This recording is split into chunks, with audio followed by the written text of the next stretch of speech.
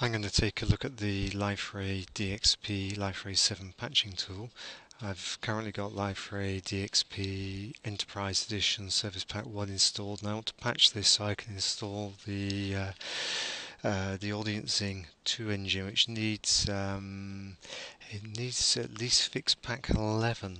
So from the Liferay customer portal, if you log on there, you can get access to various bits of software, including the patching tool,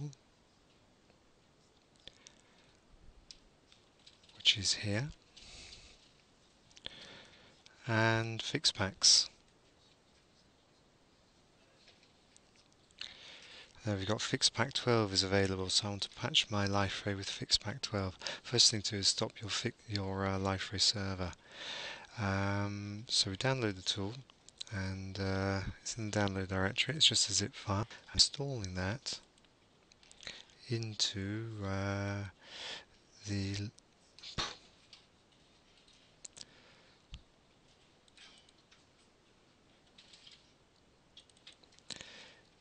Liferay install directory directly.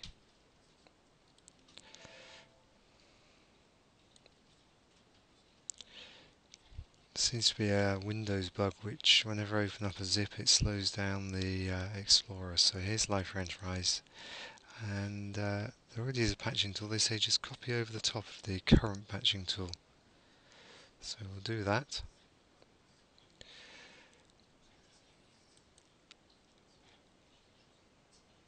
I'll do that. Do this for everything.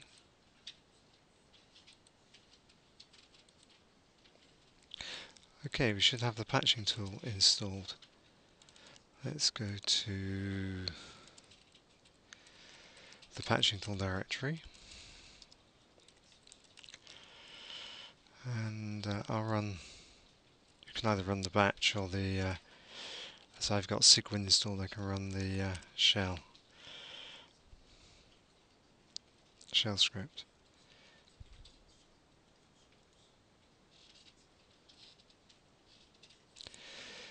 Here we go. What's it say?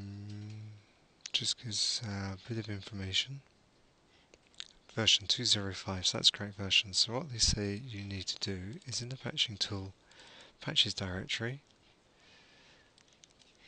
copy your patch. Again, the patch is. I need to go to the downloads directory, so I'm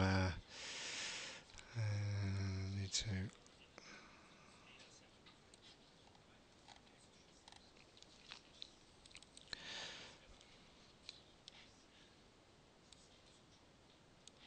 So there's my fix pack. There's also source ones for patching source. So let's copy.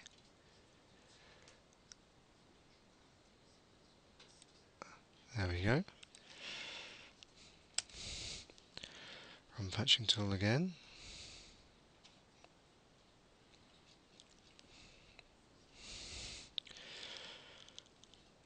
Okay, and I think you just give the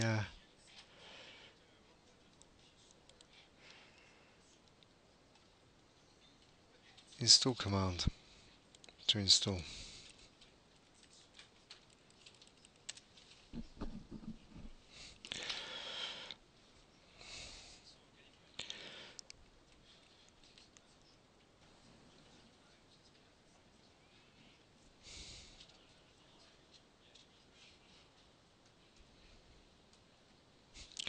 There's some database index modifications, and first thing to have a look at is what happened if there's any database operations that took place. You can do it with this command, patching tool index info, and it says subpatches create new index in database. Okay, these there are 4 of them, so it's creating indexes on layout and on layout set.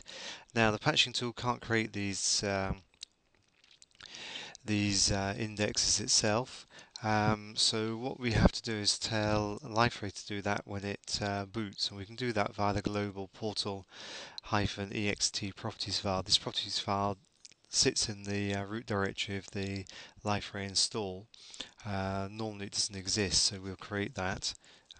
So if I go back here, and you see here we're in the Liferay DXP Digital Enterprise in the root of the Liferay file system, and actually created the file earlier. And here we just copy what it said. We put in database index update on startup equals true, and that will create these indexes. So that's done. The other thing that we have to do is we need to remove any files in the work directory. So these are portlets, etc. They've been deployed with the previous version, unpatched version, because they'll cause problems or potentially cause problems. So that's in the work directory. Get rid of everything that you find in there. In OSGI state, get rid of everything you find in there as well. That's state from the previous unpatched version, and it won't boot if you don't get rid of those. And just one other thing in the patching tool. So we installed it under the the Liferay installation directory and the root of that directory. And the reason we do that is there's a properties file default, which if I open it up, you'll see gives the location of the Tomcat, where it stores its web application archives, where it stores its ext files. So these locations are useful for patching those files, and also where Liferay home is. So it's all specified here. If you install the patching tool somewhere else, you'll need to modify these values. So that's default properties. That should be good to go then. So let's go into Tomcat bin and run the startup command, and it on my computer anyway, it's got a fair bit of deployment to do, as it's redeploying portlets, themes, etc., and it's also got to do some validation. So you can expect it to take about 4 minutes. So here you see after about 240 seconds, 6 minutes, it's booted. Be quicker next time, and we're getting the welcome page. So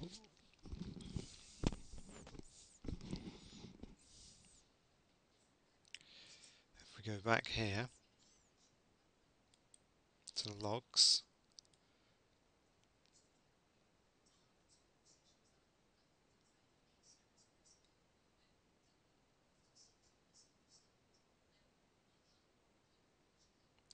we see that in the logs it actually tells us that we've installed the patch that we just did. That's good.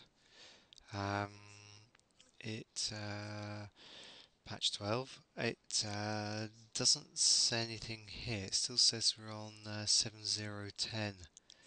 And it's the same here. It doesn't tell us we've installed this patch. It just tells us we're on 7010. You probably get that information somewhere about what patches are installed, as they're being showed in the log. It's a shame it doesn't say what patches are installed here on the welcome page.